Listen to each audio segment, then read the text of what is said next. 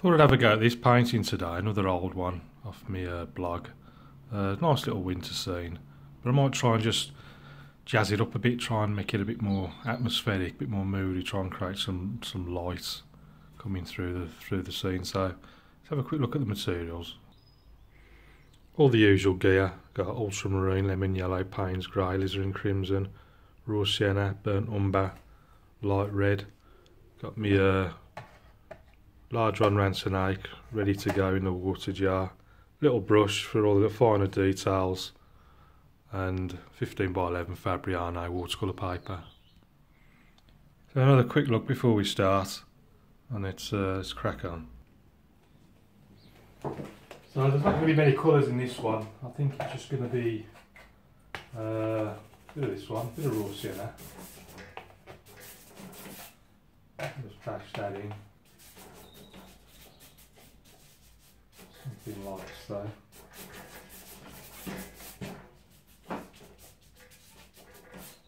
Then might go with a bit of ultramarine and burnt umber.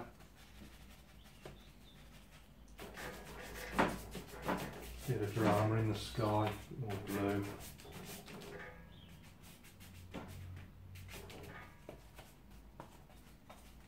I'll probably just stick with those three colours actually. Looking at it, no real need to use anything else.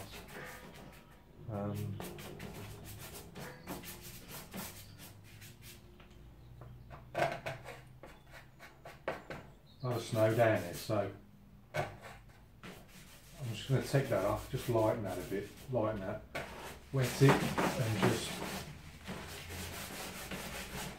use this tissue like an eraser. How's that looking? A bit more burnt umber, ultramarine, nice and dark, a bit more blue. And just what we got there? Something like that. Maybe stick a few little clouds in there just to contrast white clouds against the darker areas. Oh, I threw tissue in the... Never mind, I've got another one now. That's a worry. Now I might darken this area because I want...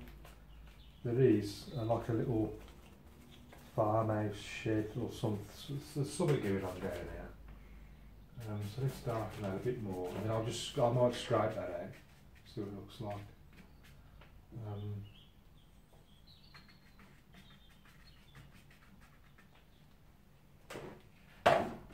Paper stretched a little bit, so I'm just going to get it flat before I go to work with the card and the scraping. It might be a little bit too wet at the moment. See, one way of doing it, if you just look up, you can see the light shining on it and you can try and determine how wet it is. So I think if I tried it now,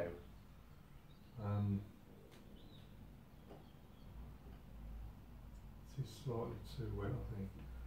Yeah, I'm just going to just hold fire on that a minute, and I'm just going to go, just clean the brush a bit. Clean the brush, take the excess off on, not the excess off on the tea towel. I'm just going to go raw sienna.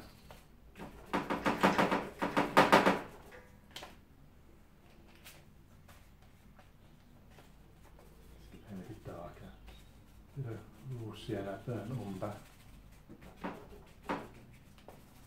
ultramarine, something good on.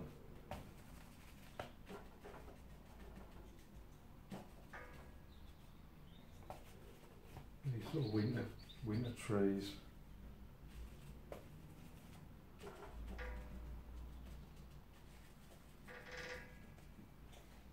Well, let's give this a quick scrape. There we go.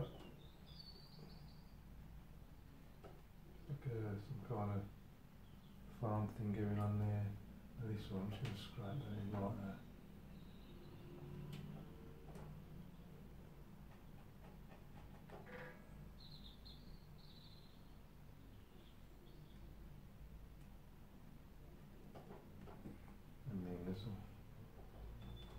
still, it's too wet.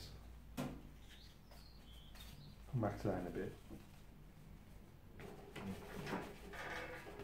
More. Something going on up there. Switch to the little brush.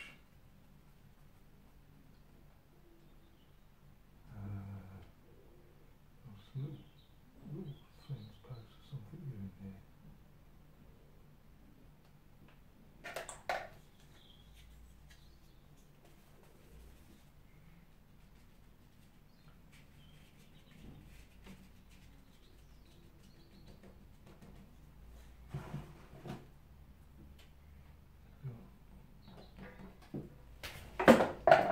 I could wait and let it dry off with the as well.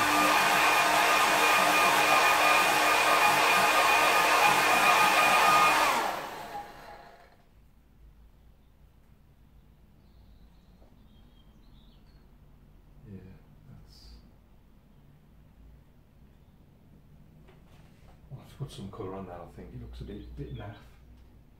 But there, see how that's going on quite nicely now, and then just putting some cross pieces in. We've got like just a little fence there. We can see our fence giving bits of wood. Don't put them all in nice and parallel. Just put them in at funny angles. Bits missing here and there. Just adds a little bit of detail in the distance. That building looks a bit rubbish, so what I might do is just put a bit of colour on it. Just get a bit of raw sienna on the roof, a bit more water.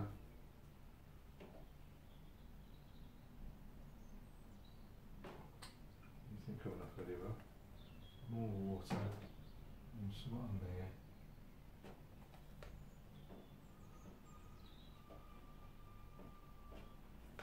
Some on the side.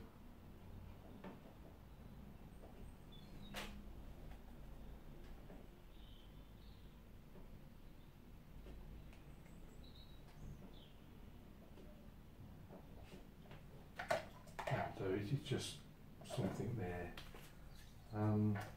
Let's clean this brush just a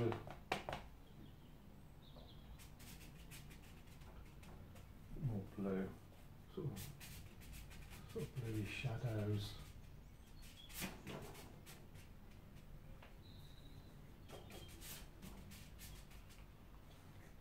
How does that look like? No, it's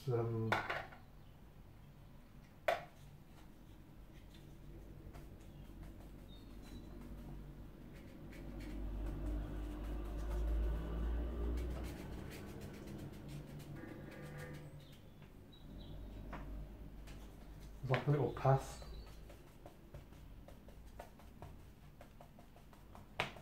Bit of raw sienna, a bit of ultramarine there, and we've got like a path that sort of goes like that.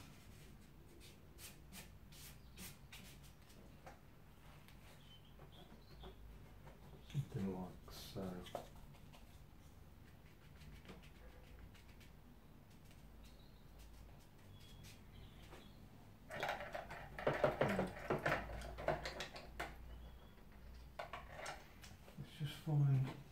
If I can find what I did with my flat brush.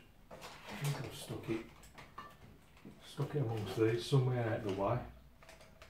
Most of these I've never used. I mean, look at the size of this. That's like the extra large Ron Ranson. I've never even used it. I might have to try that. I'll try that one day. Yeah, I've got a medium one here. Never used it. There's a small one. Very rarely used it. It's a little flat brush. Never use anything. I used to try that years and years ago before I had a Ron Ransom one. It's just like a standard flat brush. It depends what style you're into, really. Everyone's got their own favourites. This is just a 3/4 inch flat brush.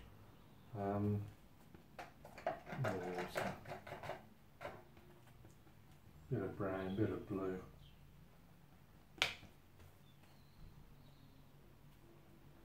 We got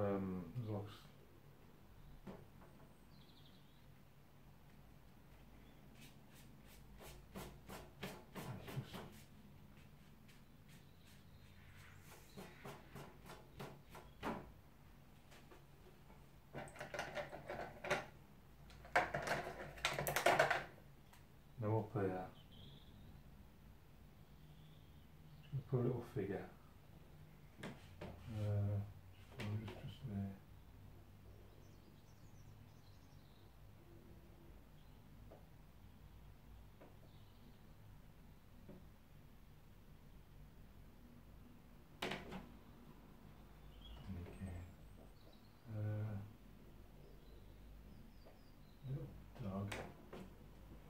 Little dog. Let's just pop some shadows in somewhere. I'm just going to go brown and blue. Make a sort of shadowy colour. And then you need to decide which way is the light going. I'm going to say the light's coming from there, and then sort of this is in shadow and bits here and there. What else do you need?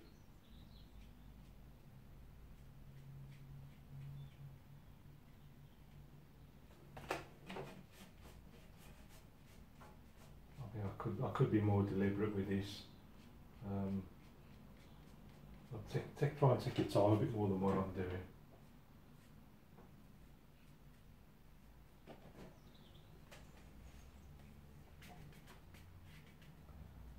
And we can't put a big one like that, straight across. Imagine something up here like a tree or something out on the side. And then I'm going to stick up in the sky.